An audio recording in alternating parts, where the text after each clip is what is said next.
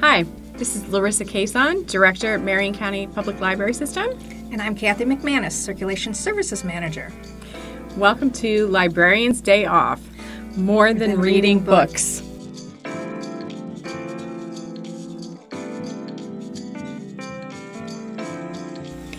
We decided to make this YouTube program to use our new expression booth, which is a sound isolation booth that the library was able to purchase as the result of a grant and a donation, primarily a donation, but also a grant. And so we wanted to just dip our toe into making videos. Yes. So just a little bit more about myself. I have worked for the library system since 2016. And I became director in July of 2020. And this is actually my second career. I had another career before then, so this is my first library job. And I've been here since 2014 and started out as a library assistant, moved my way up, and in 2020, I believe August, I was made circulation services manager. And again, this is my second job, too, that I've had career-wise, and first library job. Yes. So what we plan to do in this video series is really just talk about what we as librarians do when we're not at the library. So a lot of us have a lot of varied interests and hobbies, and we just wanted to allow people to get to know us a little bit better. So what we're going to talk about today is what new and fun things we did over the summer. So, Kathy, yes. What about you? So, amongst traveling and house construction, we embarked on a very new-to-us adventure by buying a camper. Ooh, yeah, that's interesting. Yeah. So, my first experience with camping was when I was young. I believe I was about somewhere between 8 and 10, and my parents decided to borrow a camper from someone so that we have a weekend, long weekend, experiencing it, seeing if it was something that we'd want to do more of. Well, it was a pop-up tent camper, and there were 8 of us in this little camper. Oh my gosh. Well, we went away for the weekend, and it rained the whole weekend. That was the last time my family went camping when I was young. I imagine. Yes. And then as I got married, we did some tent camping in the early years of our marriage and when our kids were young. It was kind of a cheap vacation. And then I did a little camping when I was doing some long-distance bike riding. But then there was one weekend when my husband was putting the tent away, and it was sopping wet because another rainy weekend. Right. And he said, we will never camp again until we have a camper. 20 years later, right, we have purchased our first camper, and it is a Forest River R-Pod. And here's a picture of it. Yep, we're going to put a picture in here. Yes. So how did you decide on that camper? Well, it's vastly different than the one I originally thought I wanted. I thought I wanted a drivable one, about a 25-footer, about the same size as our digital bookmobile, because I had driven that, and I felt very comfortable driving a vehicle that size. But we do have some limitations of space at our house for storage, and honestly, those vehicles are kind of pricey. Right, sure. Everybody during the pandemic decided that they wanted to start camping because it's a vacation they could do in the United States. And outdoors. And be a little more safe, and it drove the price of campers up astronomically. Right. So then we started looking at something that our current vehicle, which is a small compact truck, could pull. That narrowed it down significantly. Okay. And I was stuck home in isolation with that disease that everybody was getting, right? A virus. And I decided to do a little searching online, and I fell in love with this little R-Pod.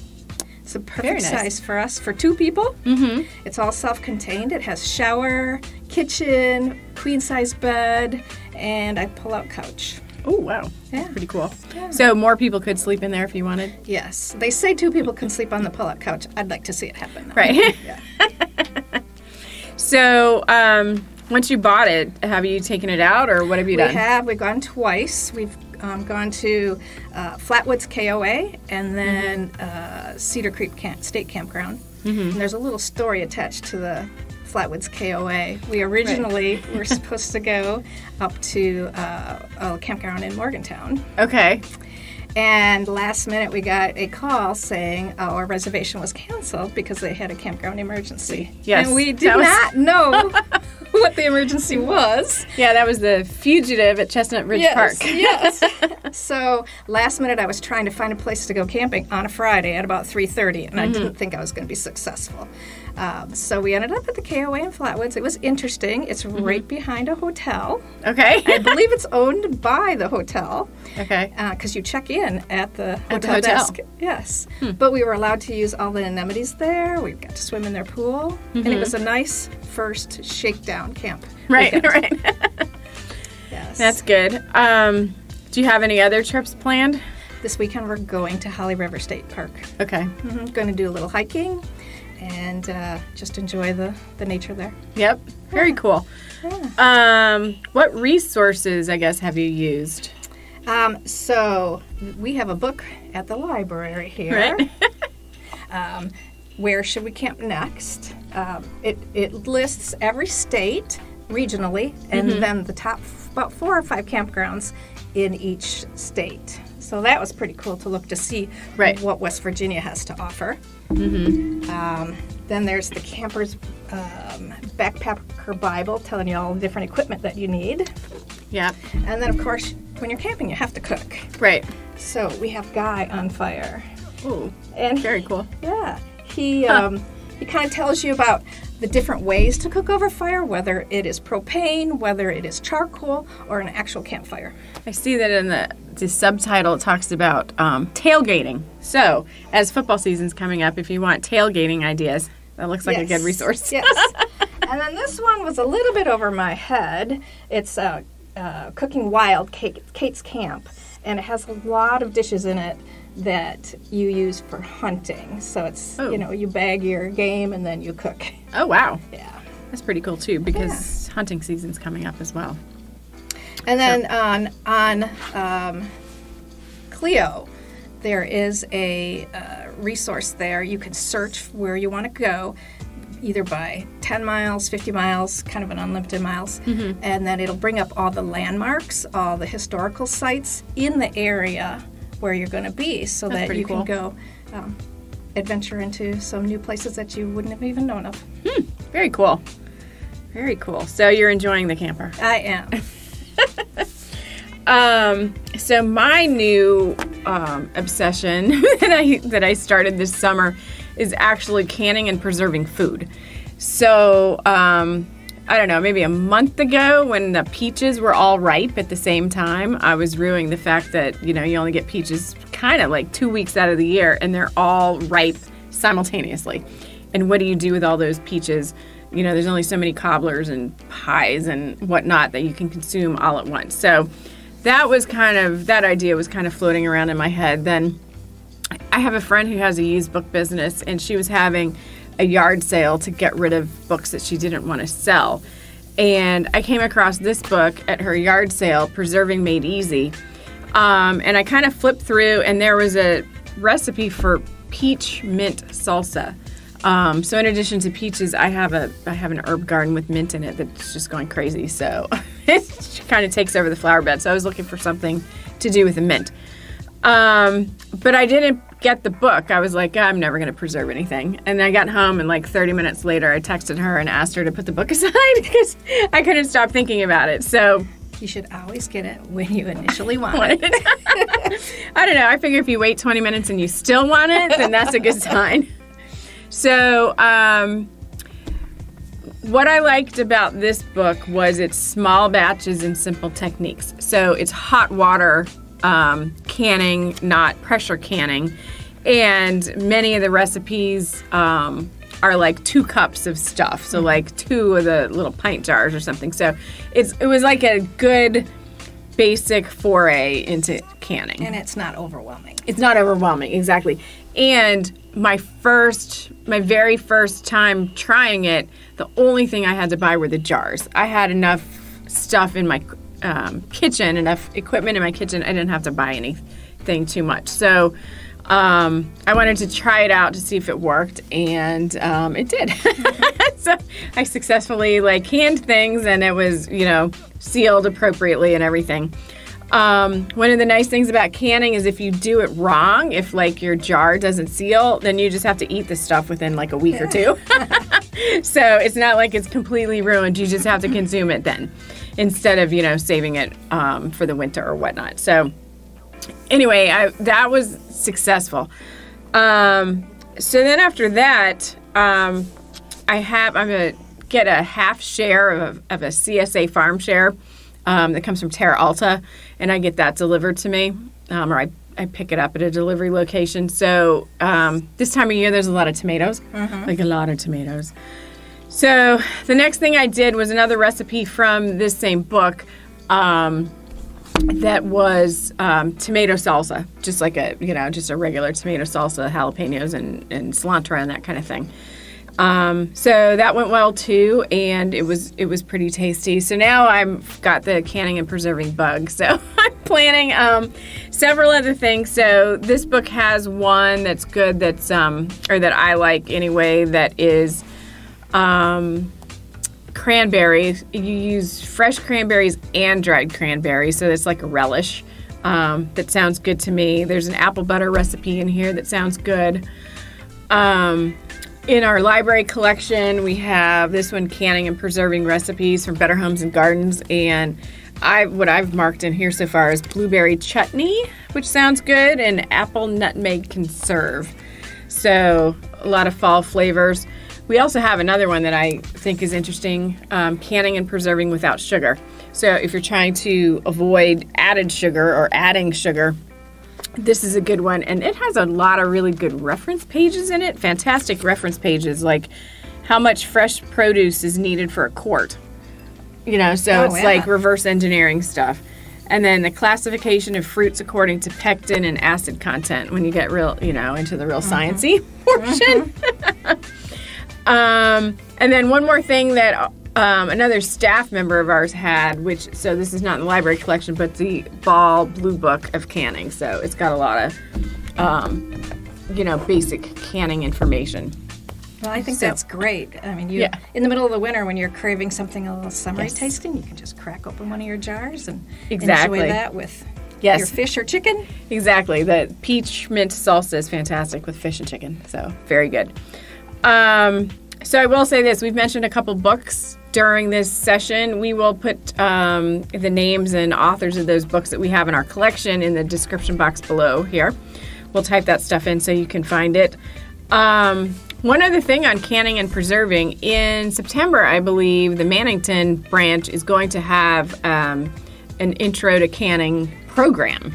And they're going to be making apple butter that you can make in your crock pot, and then showing how to do a hot water bath preserve on that one. That's great. So it can be a little intimidating if you don't have the resources to help you out with something like that. Yeah, absolutely. I was helped not only by looking at this book, but a couple friends who do canning, and you talk to other people. There's of course Facebook groups and that kind of thing, but I was able to start out just like really small, in a small way, with things that I already had in my kitchen. Since then, I have purchased a rack, which is better than what I had before. I might get some. I've been using tongs, but they have actual like jar lifter things that you should use. That might be better. Yeah, exactly. The tongs have been working, but anyway, I should probably do that. So, okay, so. I swore that this was going to be more than reading books, but we are going to talk about reading books. So, what are you reading now? Right now, well, I just finished reading Beach Road by Emily Henry. It was a romance with a little bit of a dark edge to it, I thought. Okay. Maybe a little darker than some of the other ones that she's written based upon their life history of the main characters. Okay. And then I just started a new one last night called Cursed Luck by Kelley Armstrong. It's an urban fantasy. Talks about unweaving curses and weaving curses and kind of the paranormal, psychological type. Right. That's pretty cool. Things. So I like that. I am very much of a genre reader, so I do read things similar to that. Mostly what I read are mysteries and fantasy or sci-fi. I also do read romance sometimes, but I am reading too because I commute to work. I always have an audiobook that I'm listening to. So I'm actually listening to The Dragonbone Chair by Tad Williams, which is fantasy, like epic high fantasy. Maybe not high fantasy, but at least epic fantasy. So it's the first in a trilogy, and although there's a book 4 was released maybe a year or 2 ago that isn't set in the same world with the same characters, but a different time period. At least I think it's the same characters. Anyway, it's a different time period for sure. So the audio book of that is over 30 hours. Oh, my. So it's probably going to be, I'm listening to it from Libby. It's probably going to get returned, and I'll have to put myself back on hold for it. Take a little break. Yeah, exactly. And then I'm reading French Pressed, which is a cozy mystery. It's part of the Coffee House Mystery Series. It's book 6, although it's the first one I've read. Usually I read them in order, but I just picked up book 6. It's by Cleo Coyle. It's about a coffee house in New York City, and I think it's one of the better written cozy mysteries that I've read. Sometimes cozy mysteries can be a little simple. Yes. So it's not. It's very well written. So I'm enjoying that one. So we would like to do this program monthly or so, at least to start with. Yeah. We'll see how it goes.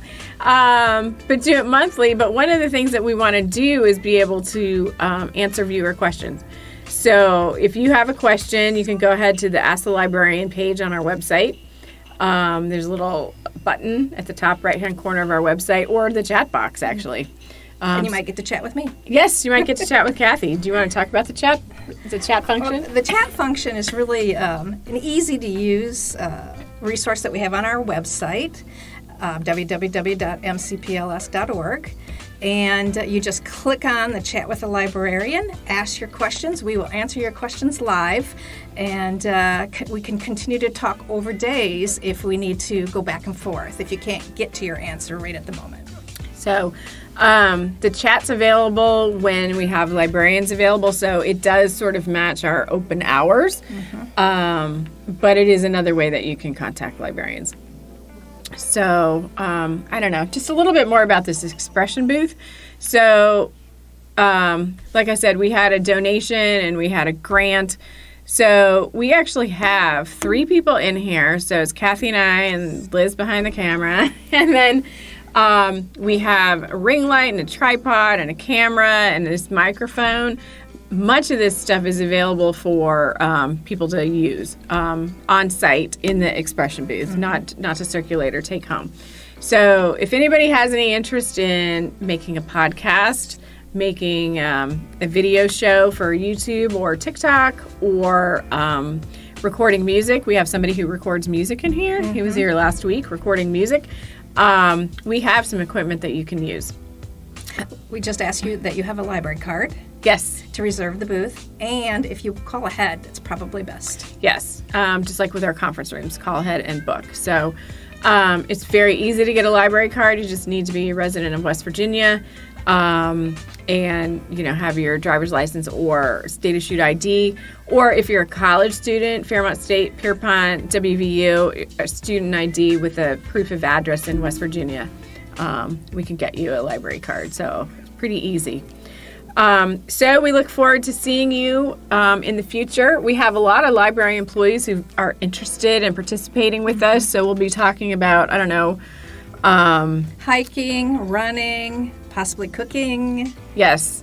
Maybe stained glass making, amusement parks. I don't know what... There's another employee who wants to do it. She's involved in the theater. I don't know if that's what she wants to talk about or not.